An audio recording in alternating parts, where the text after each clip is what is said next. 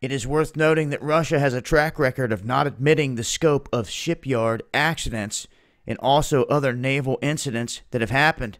Is now this dry dock, which is located at the 82nd Repair Shipyard in Russia, apparently went down for no reason, or they don't know right now any of the details, and we're going to be hard pressed to get any. Right now they're saying that many people were injured. There appears to be casualties that were involved, and all Russia is saying is that the ships were not hurt. So this dry dock, which their aircraft carrier was sitting at, just sinks out of nowhere. And right now they're saying that the cranes came toppling down, other equipment comes smashing down, and this is per certain reports of people that were in the area and other news agencies that had got the initial word out.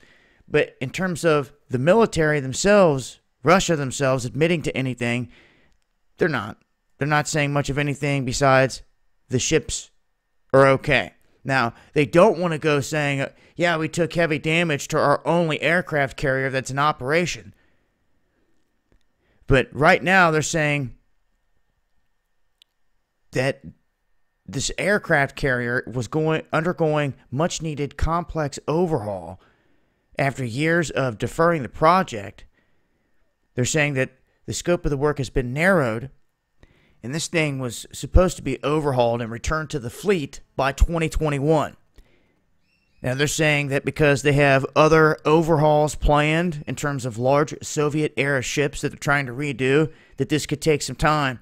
I've talked about in the past, though, how Russia has an extended fleet of icebreakers, which gives them a major advantage when it comes to the Arctic and maneuvering in that area. So they do have an advantage there, but in terms of this has left them in a position that I'm sure that they're not liking too much.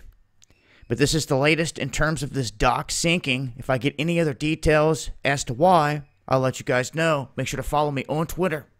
I'll leave a link below. It's been Dabu7.